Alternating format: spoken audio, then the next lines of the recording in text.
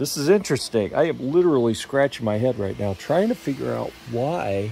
Yeah, I've got this little sample roll of the 3D Hojor silk in green and black going on the Elegoo Centauri carbon. I did something wrong because it is moving super slow. Look at that.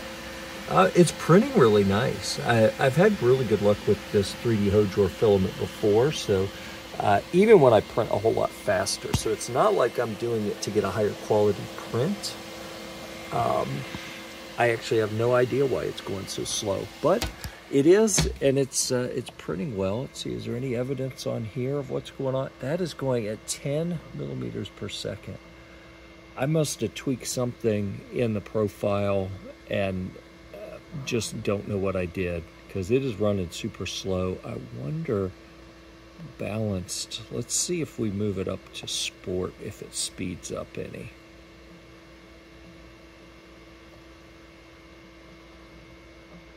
Oh, we're up to 13 millimeters a second. It's blazing now. Yeah, what did I do wrong here?